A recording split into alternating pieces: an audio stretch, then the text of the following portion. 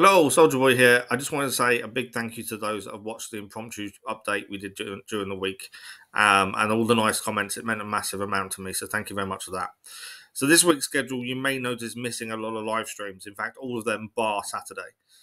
I've got a big appointment on Tuesday, which they're forcing me to travel 3 hours there, 3 hours back.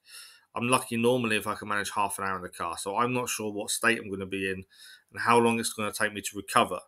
So because of this, I didn't want to schedule anything in and then cancel it at the last minute. So I thought it's easier this way. But my wife does have plans during the week at some point. She doesn't know what day yet or time, as usual. Once she lets me know, and if I physically can, I'll put a notice up on the community page, and we'll hopefully get some more Dying Light in this week. But it's just a wait and see what happens kind of thing.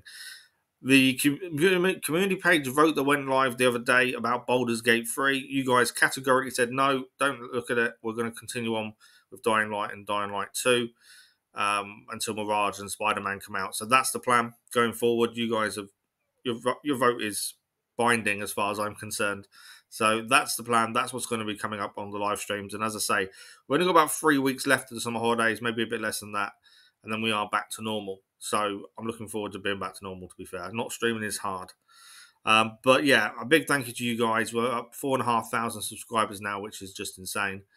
And a massive thank you to all your support this week and, well, the last 2.5 years, really.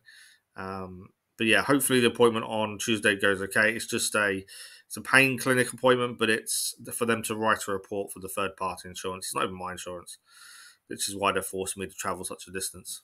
But massive thank you to you guys. Hopefully it won't take me too long to recover from it.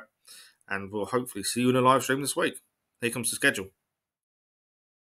Count the brave, count the true, who have fought to victory. We're the army and proud of our name. We're the army and proudly proclaim. First to fight for the right and to build the nation's might. And the army goes rolling along.